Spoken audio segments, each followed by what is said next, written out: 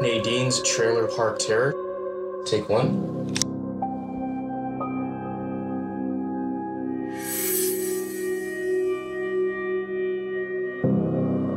We moved into the trailer park in April of 1991. We moved an awful lot when my husband was in the military.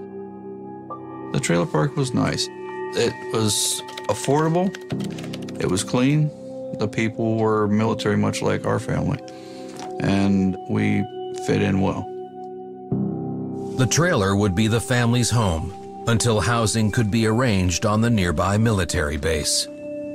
Usually when you're waiting for government housing on post, it can take up to 27 months, so we thought about maybe 2 years we'd have to live in the trailer park. I was very young at the time when we moved into the trailer park. I remember being at the end of the row, the big field, the trees. I played outside during the day. At night, we mostly were inside.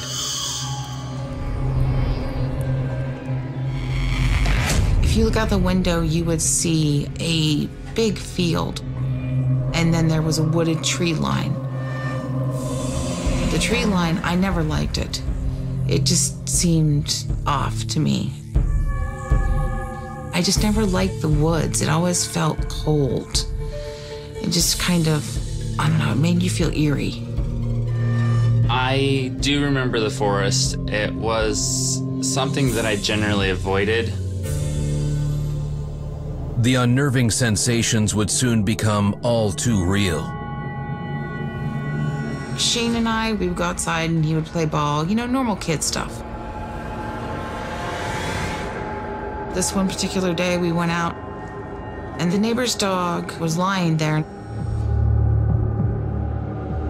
At first I thought it was sleeping, but the dog was dead.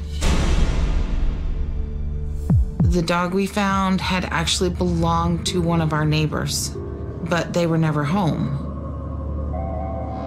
We decided that we were going to bury the dog next to the woods because we didn't feel it was right to just leave the dog there. I buried the dog across the field from our trailer, along the wood line. I dug a hole about 2 feet deep, thinking that would be enough to thwart most small creatures from digging it up.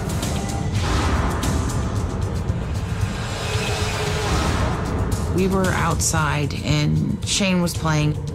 I had noticed that there was something odd about the woods. I had gone up and the hole was empty. The dog was gone.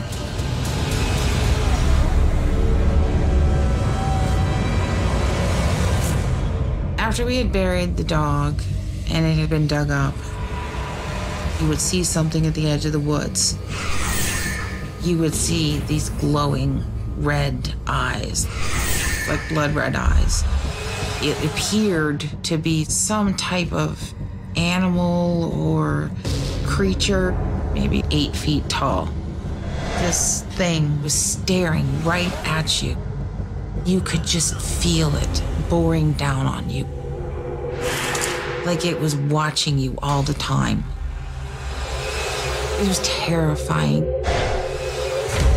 I will never forget those eyes. Spirits like to intimidate. Spirits like to show themselves and scare the living. Not all spiritual entities are humanoid figures. Most of the time, entities can morph into different shapes, different forms, different creature-like animals, and they can wreak havoc on your life. It got to the point where each night, Nadine would see the red eyes hovering in the distance, and she was convinced they were the eyes of someone or something. Don't move. Which only heightened her protective instincts. I would never let my kid out of my sight. You would go to take out the garbage or go out to go to the car. I always had to know where he was because I was afraid. I didn't know what it was. I was afraid if I took my eyes off of him, something would happen. Shane!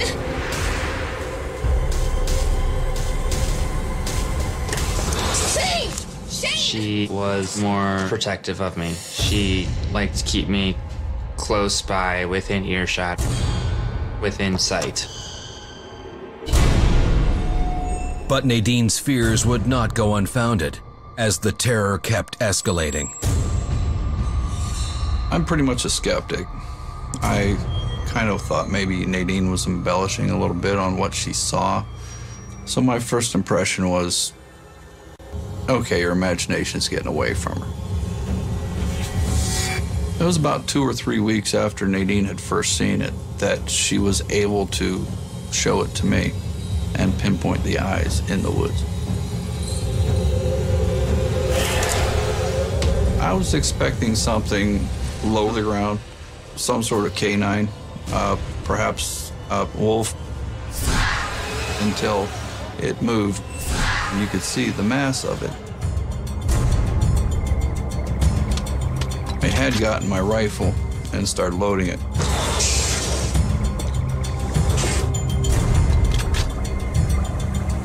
I was expecting something that could be explained away. And I had no explanation for this.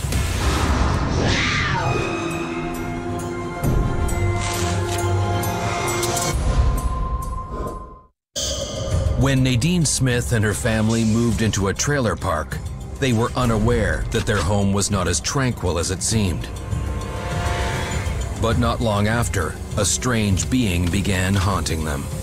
And I had no explanation for this.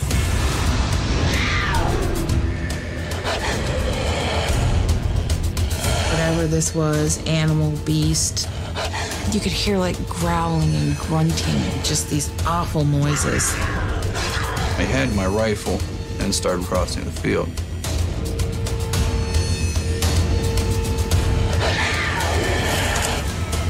I got out there and it was gone.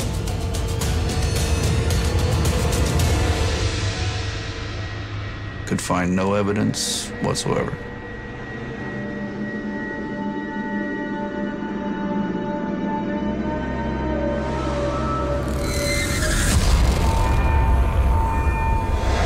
As the unexplained sightings kept intensifying, Nadine went in search for answers. I decided to ask some of the neighbors about it. And I got the oddest reactions.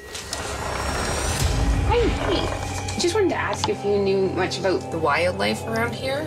You ever seen anything bigger? When I went to ask one neighbor, she refused to speak to me. No. She just closed her door. And she wouldn't talk to me after that.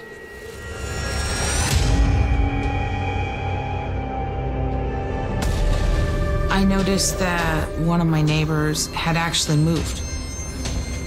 And it appeared as though they had actually moved in the middle of the night. And we noticed that was happening a lot.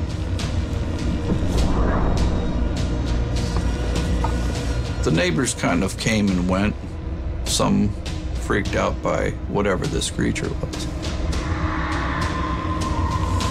I started asking questions. I started asking why they left.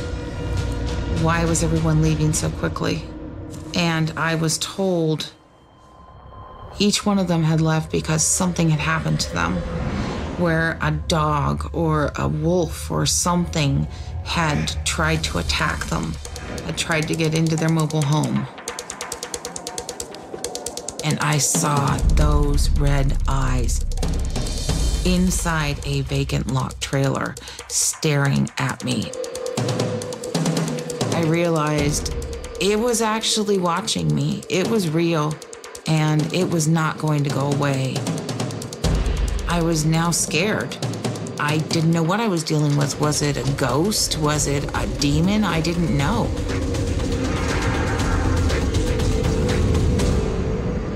And the terror continued as Shane began to have horrible nightmares.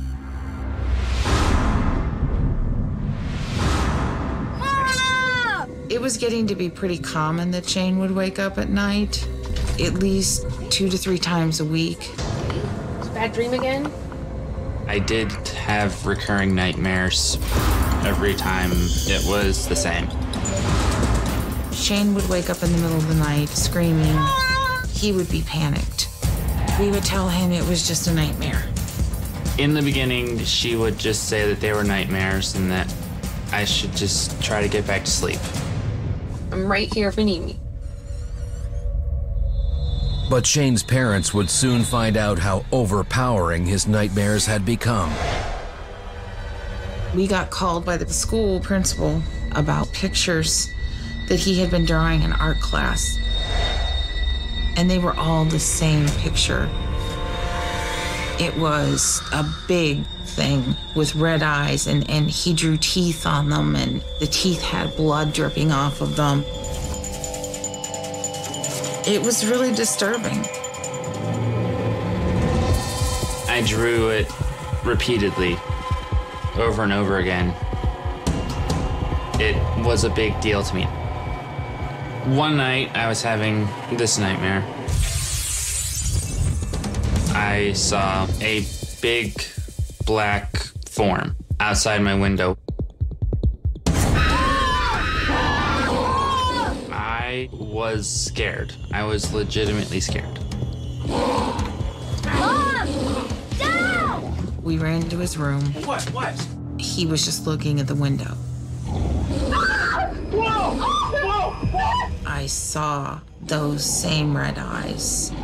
It had black and brown hair or fur. It was like an upright walking wolf. I legitimately felt like we were being stalked. I felt like it was coming for us. Get him. And it scared me to death.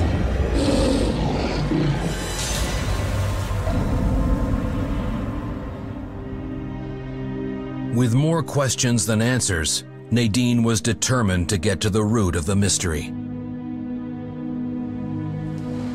We went to the library, and they told us there was a legend of skinwalkers. And I had never heard of a skinwalker before.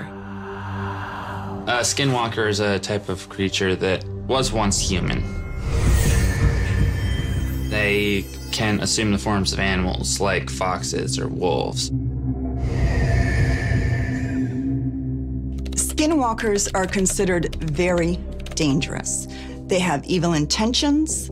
They are connected to illness, bad luck, and even death.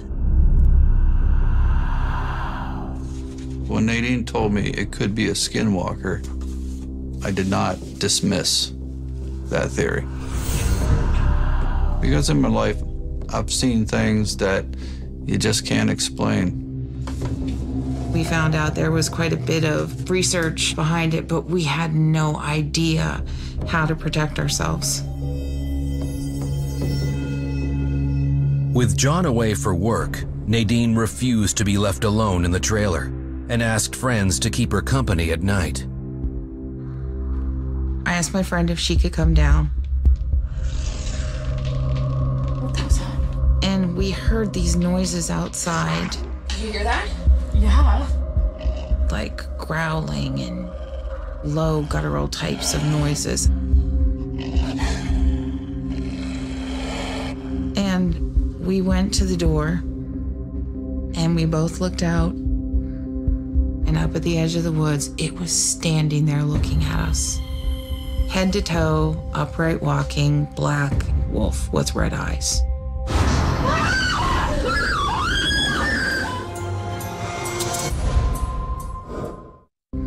Nadine Smith and her family were being terrorized by a vicious beast. And the horror became all too real when Nadine was attacked in her own home. It was really angry, and it wanted in. The trailer started to shake. I don't know how you make a 14 by 80 mobile home move.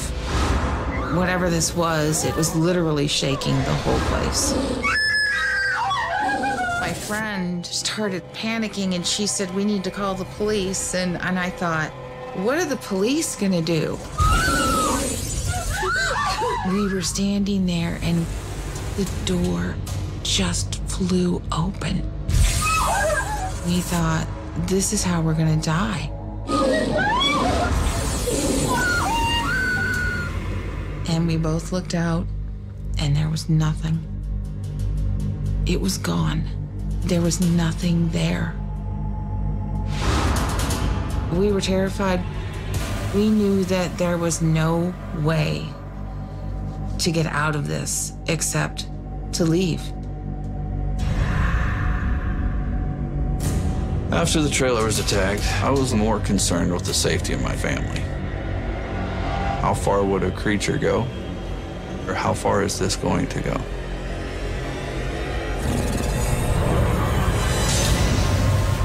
Terrified of what might happen next, Nadine and John decided to move out as fast as they could. We were going, we have to go, we have to go, we have to go. I mean, we were all panicked. Come on! Hurry! We left stuff in the house. We just wanted out so badly. We left stuff, and we never went back. Even the day we left, I saw the eyes in the woods. There it was.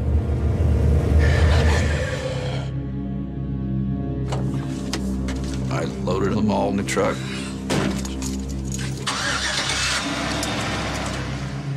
And hit the road. Never looked back.